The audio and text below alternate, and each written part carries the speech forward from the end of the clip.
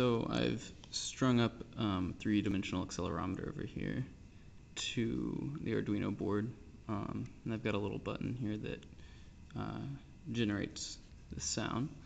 Move it over here.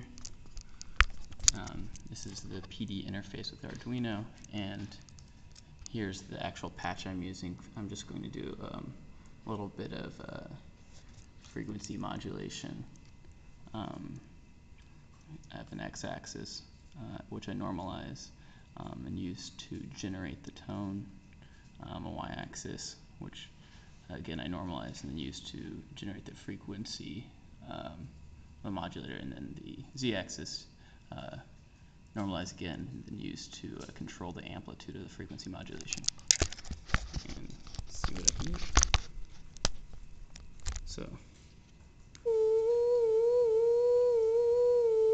that slight variation in pitch comes from just kind of the jitter in the accelerometer, but I can explore the range of pitches.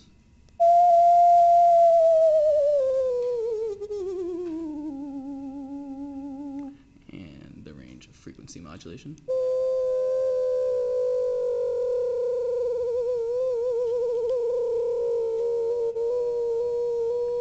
And then for the z-axis it gets a little weird, but I can hold it upside down, and this should be the amplitude of the frequency modulation.